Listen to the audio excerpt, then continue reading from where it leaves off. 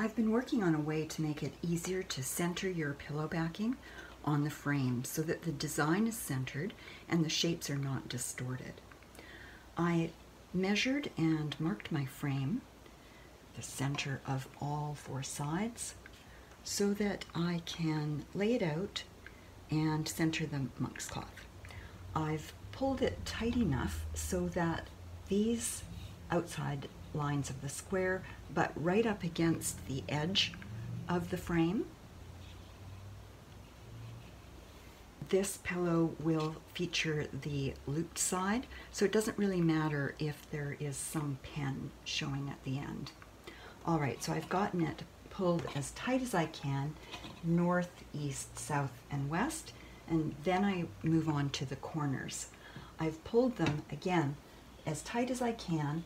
It goes right up to the edge of the inside butt joint of the frame, and once you've pulled it just as tight as you can, then you staple it in.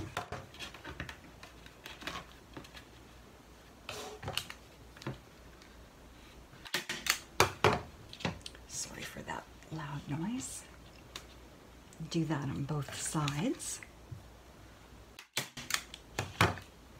And now you can see that we're starting to pull the monk's cloth evenly out over the frame. From that point, it's a matter of going to the areas in between your staples, pulling them as tightly as you can, giving them a couple of extra staples in each area. This is where you can really start to see that your circles are getting less distorted.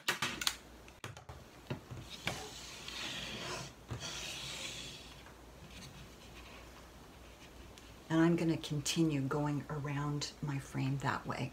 I'll show you how it looks at the end.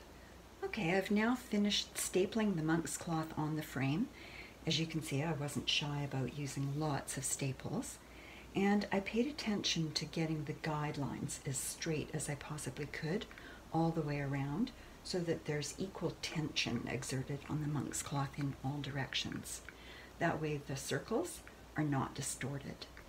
So the cloth is as tight as a drum now, and it's going to be really nice to punch.